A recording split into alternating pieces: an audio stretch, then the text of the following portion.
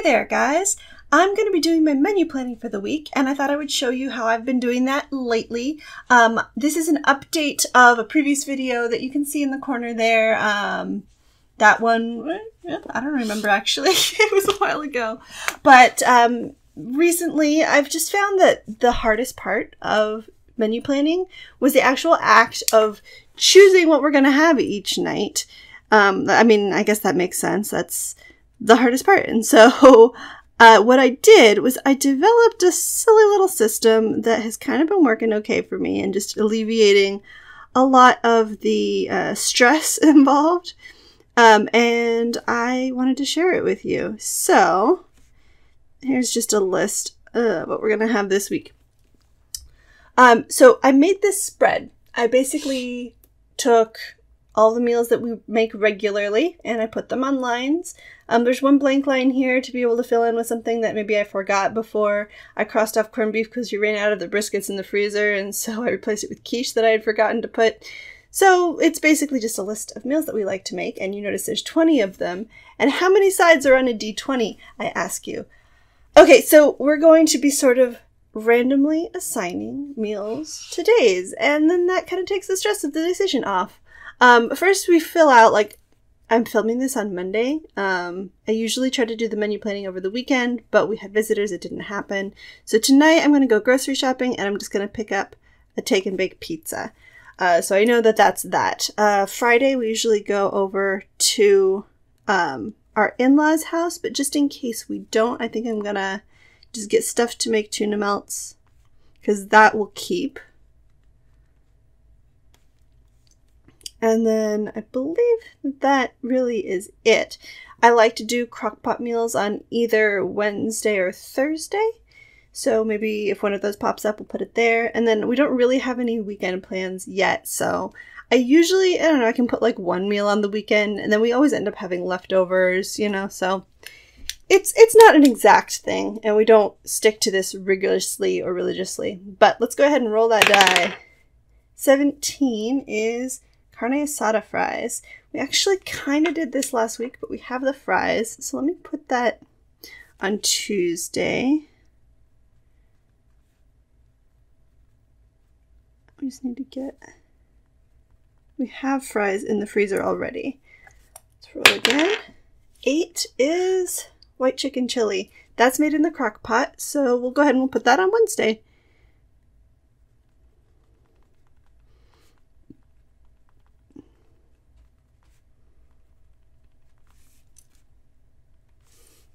All right.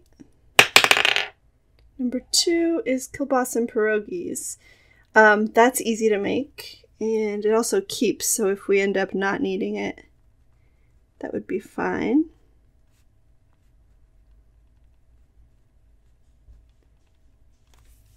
Okay. And number 3 is tacos. So if we have leftover carne asada, maybe we would do that like on a different day, but I'm just going to add it here because that's where it's free. I can get carne asada for the tacos. I think we might still have tortillas. Let me just roll it one more time and see what we get. 7 is mac and cheese. Yeah. Okay, I'll grab that too because it also keeps. And then we don't have to worry about having extra food in the fridge all ready to go.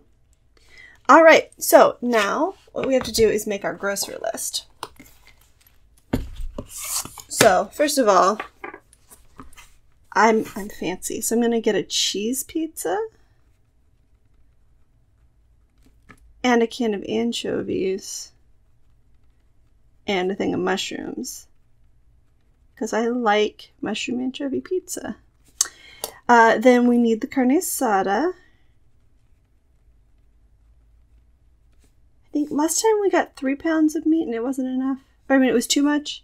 Let's just do 2 pounds for both the fries and the tacos. Now for the chili, I always forget what we need. This is my recipe binder. This lives in the kitchen. And I've just basically printed out a lot of the recipes that I use regularly. And maybe it'll be near the, here we go. This is the chili recipe that I use. And it's fine. It's very easy to make, which I like.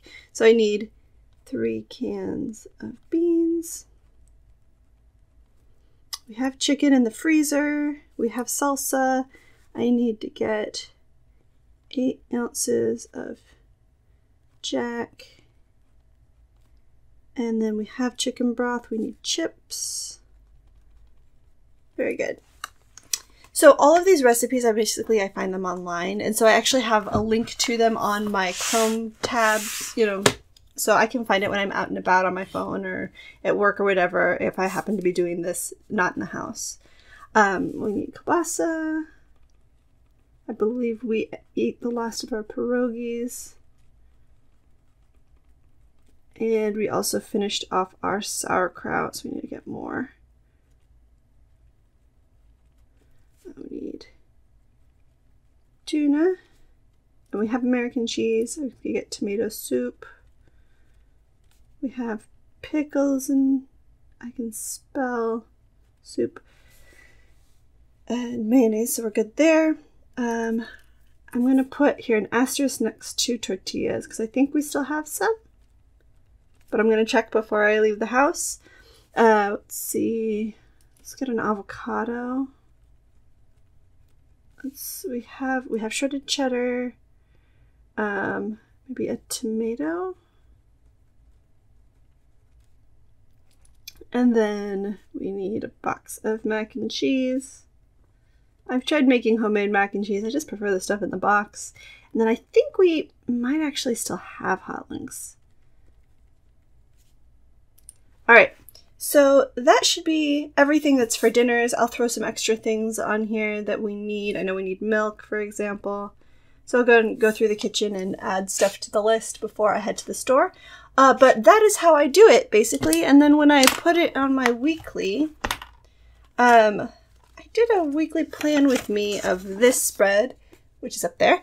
And here I had like a little check box thing, or an Alistair kind of situation. It seems silly because I ended up just doing them in the order that I had written them down.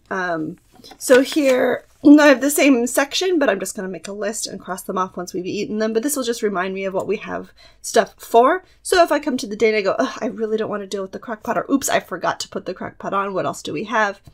There's the list, very handy and ready to go. So that's how it's done. Thank you for joining me.